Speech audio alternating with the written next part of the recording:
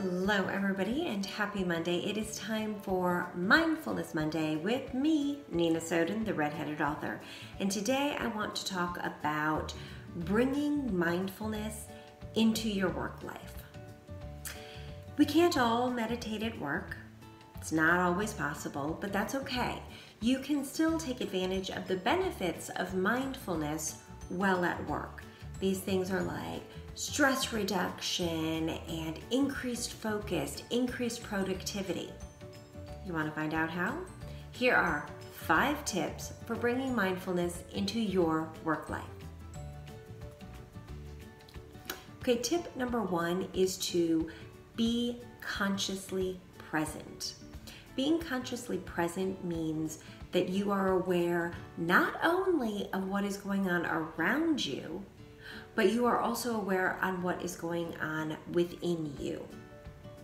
Mindfulness can help you be consciously present in what you're doing, in all aspects of what you're doing, while you're doing it, as well as maintaining your mental and emotional state. Tip number 2 is to use short mindfulness exercises throughout the day. Mindfulness meditation, such as a 15-30-minute meditation, isn't always possible at work, and usually it's pretty much impossible. But that doesn't mean that you can't do short mindfulness exercises while at work. Mindfulness exercises can be as short as 1 minute. They don't have to be long, and you don't even have to close your eyes or sit in lotus in order to do them. Be creative and find little short periods of time throughout the day when you can squeeze in a mindfulness exercise. And all you're doing is connecting to your senses. This process helps to tone down the fight or flight mode that we can sometimes get when we're stressed, and it helps us to engage our brain, and it helps us to focus on individual tasks and increase productivity throughout the day. Tip number 3 is to be a single tasker. In today's world, everybody is trying to multitask. And the truth of the matter is that studies show multitasking does not actually improve your productivity. And in fact, most people cannot multitask successfully. It's known to increase stress and reduce productivity, leaving us feeling more overwhelmed than necessary. Try focusing on just one task at a time and keep a to-do list. When something pops in your mind that you need to do it, write it down, take a quick second, write it down, and then go back to the task at hand. This will help you stay on task and still get everything done throughout the day. Tip number 4, use reminders to stay mindful throughout the day. Okay. Until mindfulness becomes a commonplace habit in your life, it's okay to set reminders.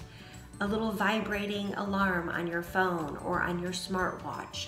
These can be great reminders to just take a second and breathe. I have the Breathe app on my smartwatch, and every hour it stops me, it tells me to breathe for 1 minute, and I go through that exercise, and it calms me, it relaxes me, it reduces stress, and it reminds me to stay focused throughout the day.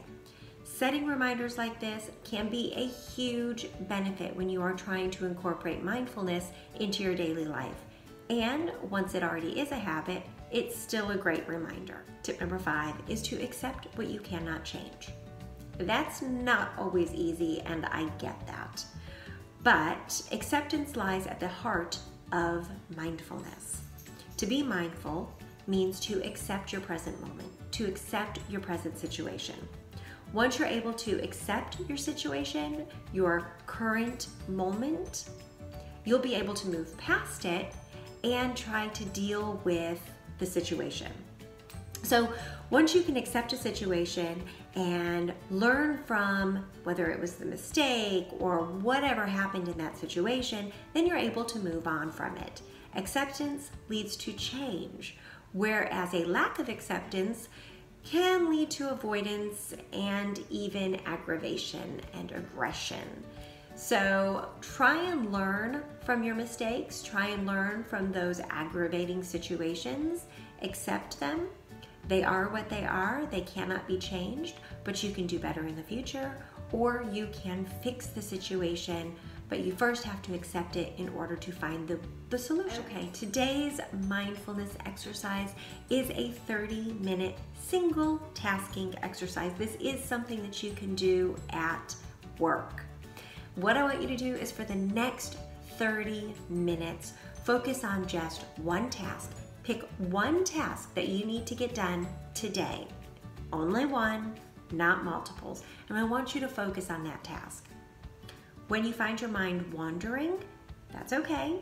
Jot down whatever it wandered to, whatever that other thing is, that distraction, and then go back to your task. This is a simple task, 30 minutes of focus on one thing. I have a feeling when you're finished, you're gonna feel like you've done a lot more than what you typically do in a 30-minute period. Practicing single tasking as opposed to multitasking can help increase productivity, improve focus, and reduce stress. You just might find that this becomes your new norm. Okay, today's mindfulness journaling.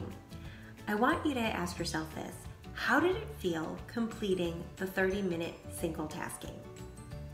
Did you complete the task that you selected? How many times did you find yourself wandering away and losing focus? Did you get distracted by other tasks? Okay, go ahead and complete the 30-minute task, the 30-minute single tasking exercise, and then do this journaling. And I want you to try to do this once a day for at least the next week to 2 weeks and see how it improves. See how much better you get from first day to the last day. And then comment below and let me know if this is going to be your new order of business. Okay, that's Mindfulness Monday for today with me, Nina Soden, the redheaded author. If you enjoyed this video, please click like and subscribe to my channel. If you haven't done so already, click on that bell below so that you never miss an episode. Until next time, stay mindful